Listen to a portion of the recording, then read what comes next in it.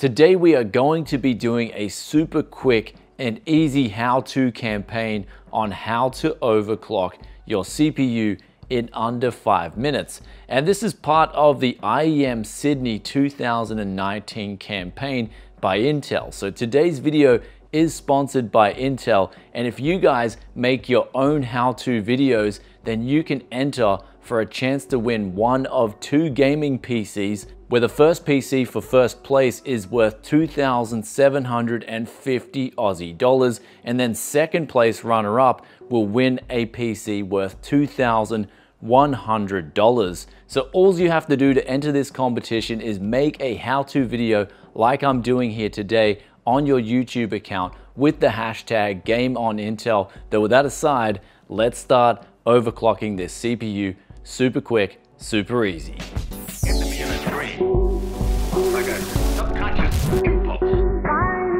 So here I've got a 9900K and a Z390 motherboard, and I've got 2 programs installed. I'll put all the links for the competition and the programs I'm using in the description below.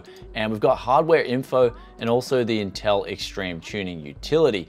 Now, if you're on another CPU, you can use IDA64, which is also a good program. But once they've installed, we can then go down here, restart our PC, and then upon restarting our PC, hit the delete or F2 keys on our keyboard, and that will bring us into the BIOS. Now you can overclock with the Intel Extreme Tuning utility, but I still prefer personally to overclock in the BIOS. And for me, it's just straightforward and easy. But once we're in the BIOS here, this is the ASRock BIOS, which is the maker of the motherboard. I can then click F6 on my keyboard, and that will take me to the advanced mode, where from here on the tabs, I can hit the right arrow key, go to overclock tweaker, and then go into CPU configuration by hitting enter, and then CPU ratio, hit enter, and go all cores, and then type in 50, enter on our numpad, leave the CPU cache ratio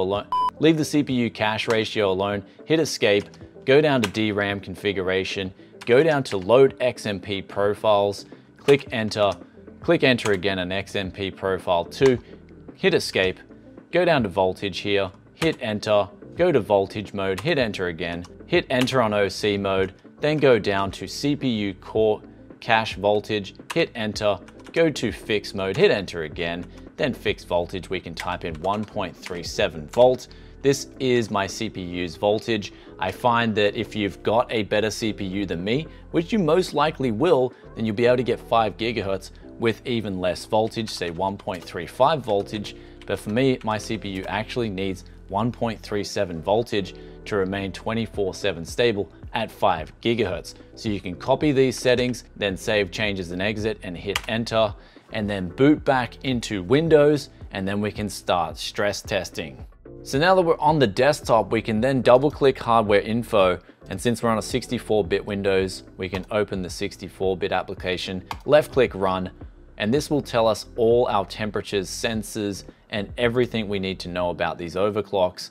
And then also we can go back to the desktop and open up our Intel Extreme Tuning utility. And this has a built-in stress test, which for a 9900K is the best thing, being its own Intel stress test utility. So we can then left click CPU stress test and click 10 minutes, and then we can start testing and then come back and see if we've passed.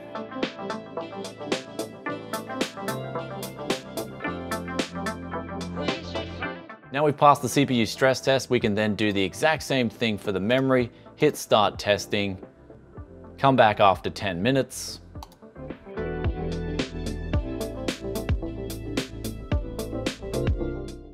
and we've passed both those stress tests with flying colors, so our CPU is now ready to play games and do other things like edit videos. But if we do crash or we do fail those stress tests, then we may have to go back into the BIOS and either lower our CPU multiplier from 50 down to 49, or lower the voltage, or raise the voltage if we want to try and get that CPU stable. And with that said, I hope you enjoyed this quick how-to. If you have your own how-to videos, then make sure you upload them to YouTube and put that hashtag in for a chance to win a really good gaming PC.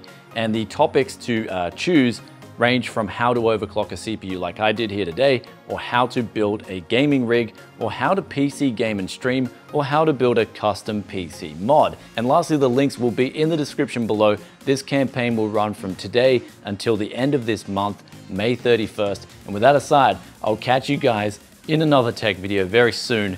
Peace out for now. Bye.